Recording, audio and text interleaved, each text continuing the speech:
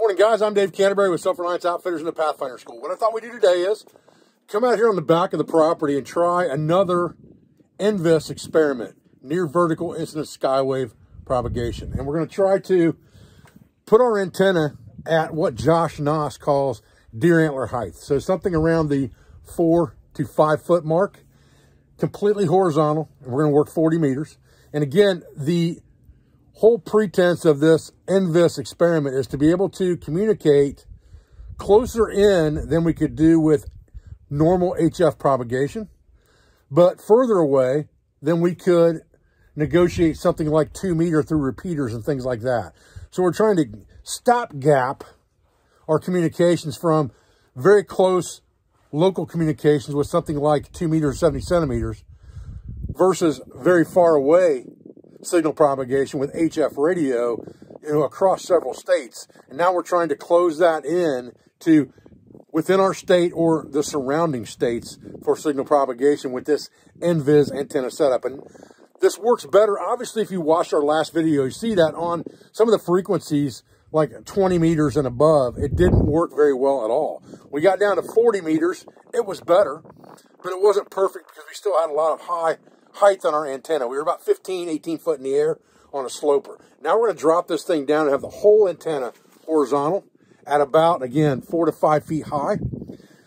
40, 60, 80, those are going to be your best NVIS frequencies to be using, but we're going to start with 40 because that's a shorter length of antenna, takes up less room. Now, one caveat to this being able to lay our antenna horizontal and very low to the ground, is that there's not much setup to this. You can almost do this anywhere you needed to.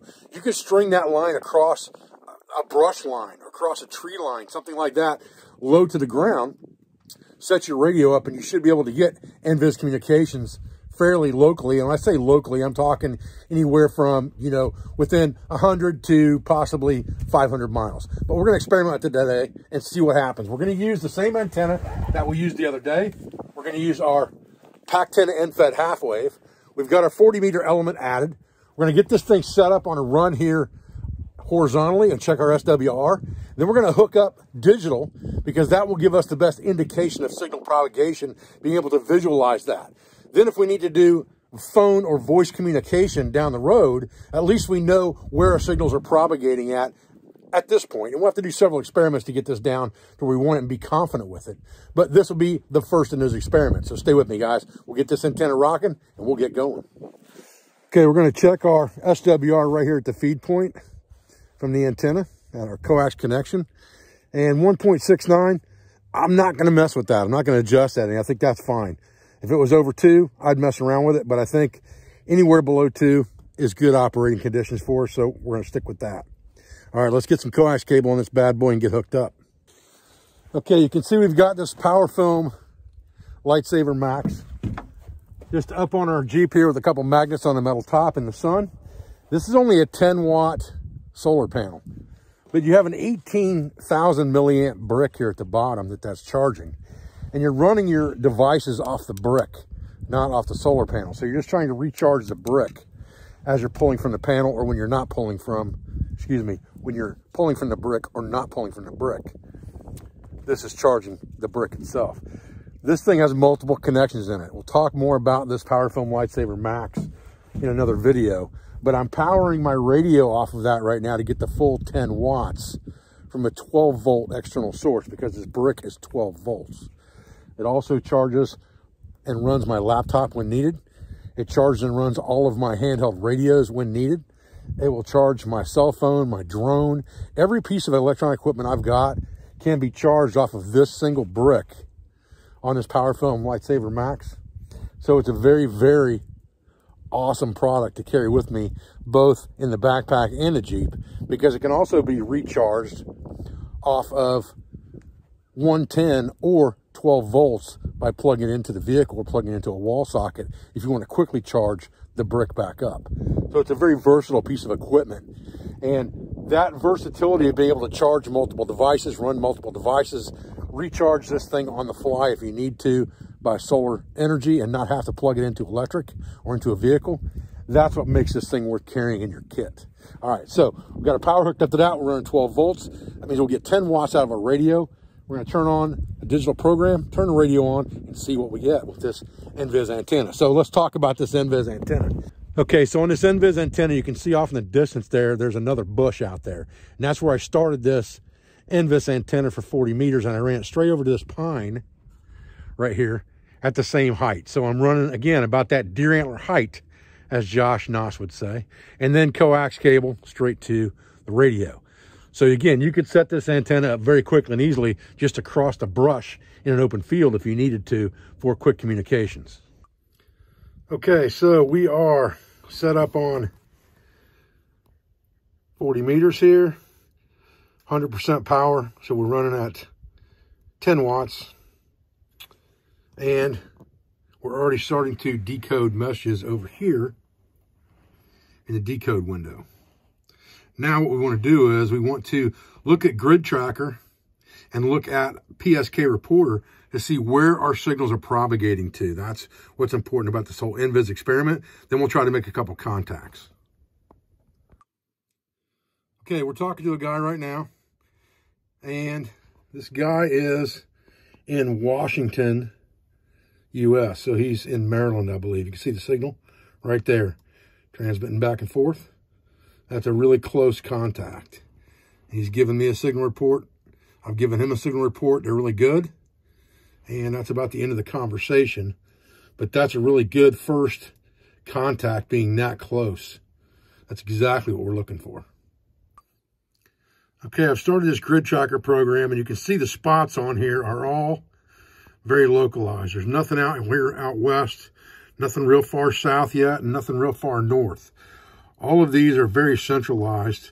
You've got a few of them in the northeast up there, a little higher up, but most of them are in very surrounding states. It looks like we've gotten down to almost Georgia and up into the edge of Michigan, maybe up into Pennsylvania and New England a little bit.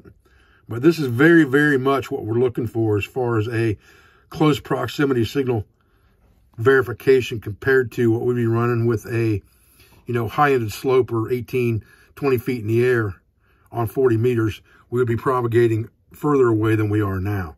So the closer we can get, the better off we are. You can see there's a couple of them that are really, really close there, right on top of us almost. That's a great sign. All right, here's a guy we're talking to in Vermont. Talking back and forth with him right now. He just sent me a signal report. So again, fairly close, 500-600 miles probably. So a couple shout outs real quick in this video. OH8STN, name's Julius.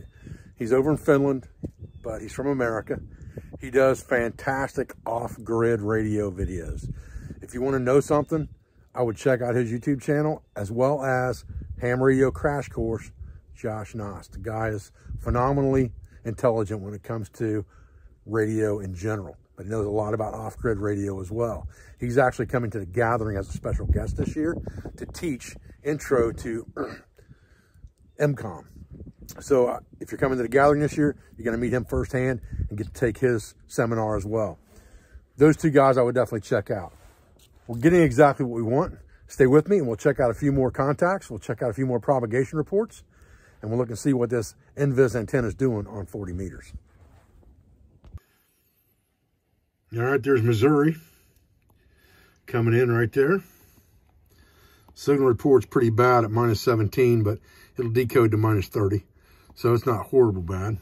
But again, he's pretty far away, so I would expect a signal report not to be that good because he's outside that realm of where we're really trying to communicate. We're trying to get closer. All right, here's another good verification of what we got going on with our antenna setup. SWR during transmit under 1.5. Now we've hooked a coax cable to it and it's to our radio. That's perfect SWR. Now we're done transmitting. It's showing the S meter again now. All right, we got another contact now in Charlotte, North Carolina on the hook. Signal report +22 from that guy. Holy crap. Looks like I got two guys on the hook at the same time here. All right, there's a guy right on top of us right here. So he's either in Ohio or in Indiana. We'll have to look him up and see exactly where he's at. What's that signal report look like? +8, +8. That's good. Okay.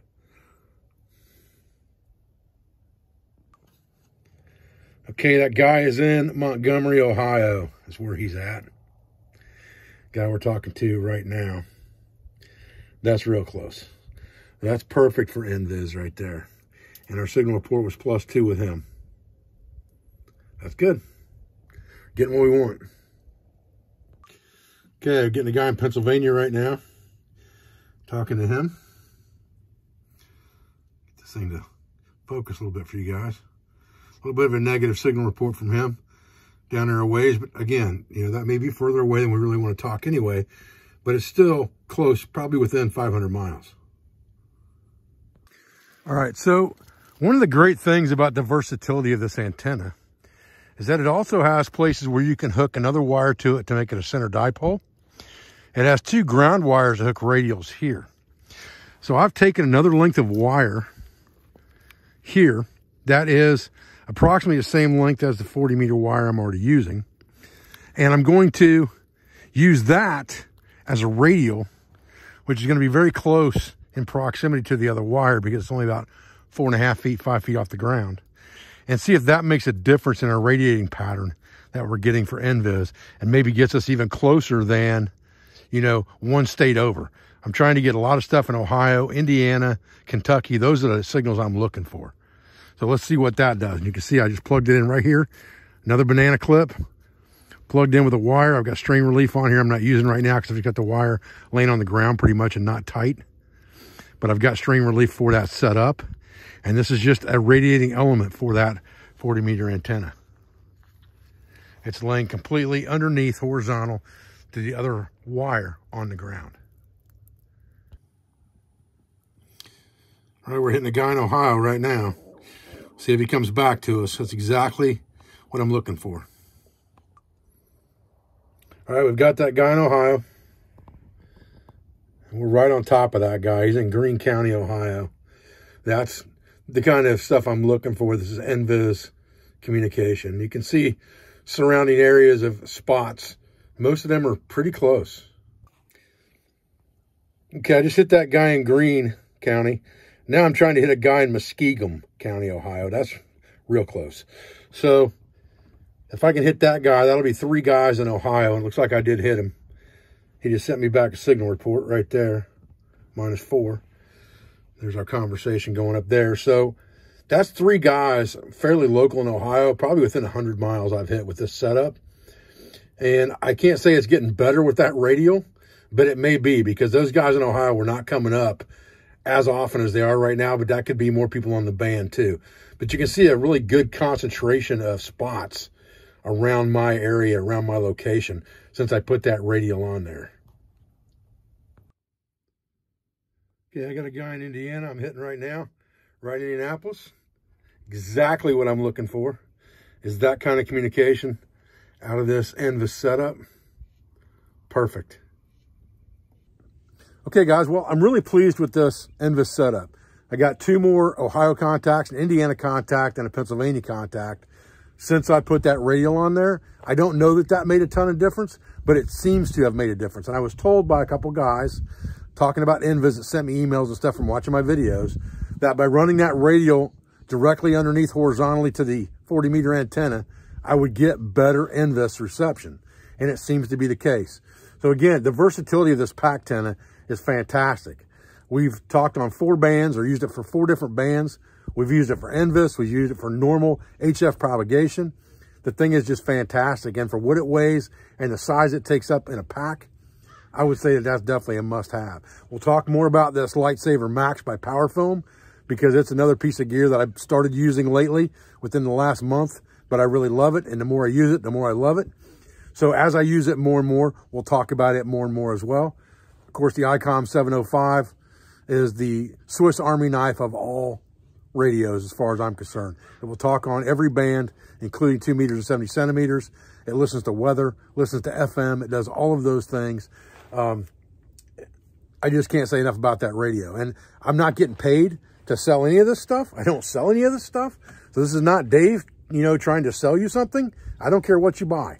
I'm just telling you what I've got great experience with. And for me, that's part of the learning curve, you know, and luckily I've got lots of guys that can tell me this is what you should buy if that's what you're looking to do, so that I don't waste a bunch of money buying things I don't need. And that's exactly what I'm trying to do with you. If you're looking to do, you know, communications out of a backpack or out of the back of a vehicle and be mobile, I'm telling you, these things are the things that you want to purchase. You may have to save up for them. They're not cheap by any means. They're not what you would probably call common man, although I consider that common sense, and you buy the best that you can afford and you upgrade from there.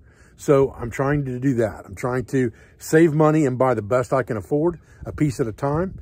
But between the 705, the power film, and this pack antenna, and a handheld, there's not a whole lot you can't get done to communicate with another person or other people in surrounding areas, depending on how you set the equipment up.